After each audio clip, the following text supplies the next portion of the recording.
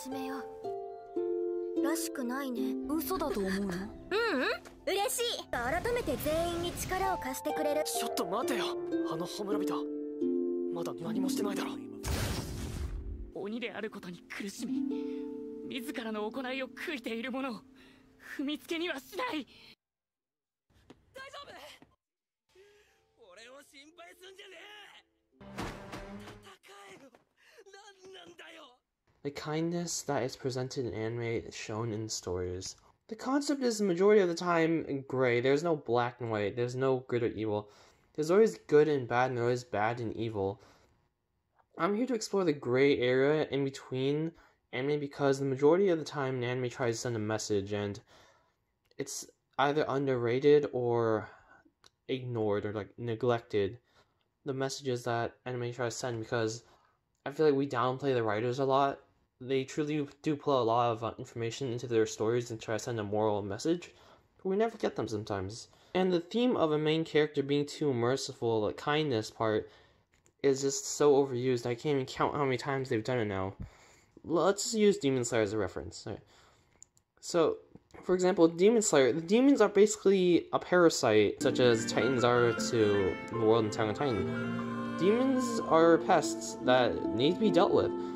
No one sees that demons were once human for the majority of the show. And even some of the manga, Tanjiro seems to be the only one that really is willing to synthesize with the demons.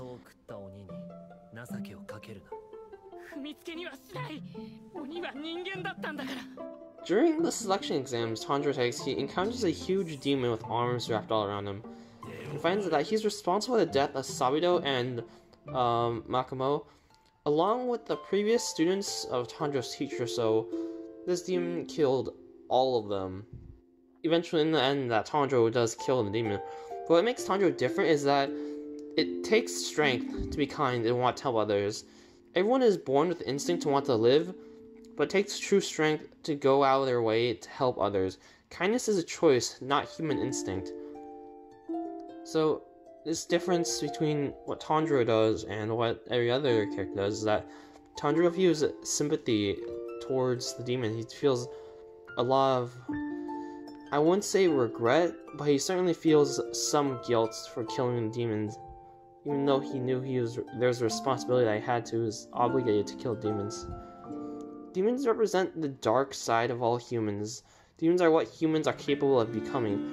Having demon slayers in the world of Demon Slayer, to just have them viewed as filth only to bring hatred and rage into the world.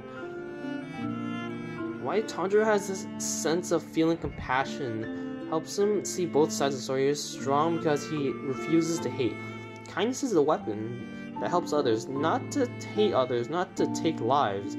Kindness is a weapon that destroys hatred and violence without having to harm others. It stops conflict from happening. This is also shown in Tokughoul when Kaneki is pressured into choosing one life over another.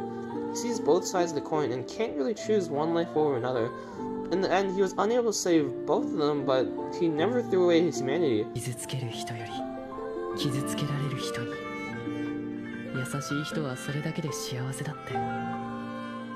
Even in such a dire situation, he refused to let the difference of ghouls and humans cloud his judgment. He never saw one worth more as the other. That's not being weak or giving pity, that's called true strength. It doesn't matter that he was weaker than Jason at the time. What mattered was that he never gave in.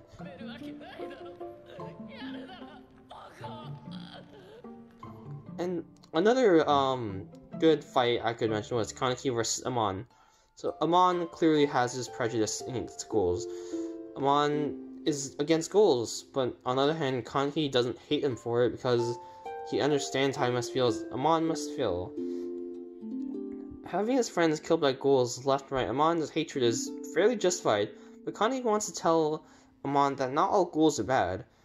As Kaneki gently removes his mask and politely asks for his name, Amon respectfully answers and replies, Amon Kotaro da. So I feel that the kindness that's presented in shows can really affect people, not just in a way to show sympathy towards others, but gain respect too. So that's one thing that should really be kept in mind. How each anime portrays kindness is very unique, and I feel it's very overlooked. Acceptance is also part of kindness because this correlates with kindness as well. They are two in the same in a sense. Prime example, actually, in Drifters, the Drifters are essentially legendary warriors that are unmatched, but in the show Drifters, the Drifters shows their kindness as their acceptance to the other races. The Drifters did see other races, but they didn't see them as lower than themselves. They met elves and dwarves, and really the Drifters admired the dwarves' skills when it came to craftsmanship, and they really saw that the elves had just dramatically increased skill when it comes to a bow and arrow.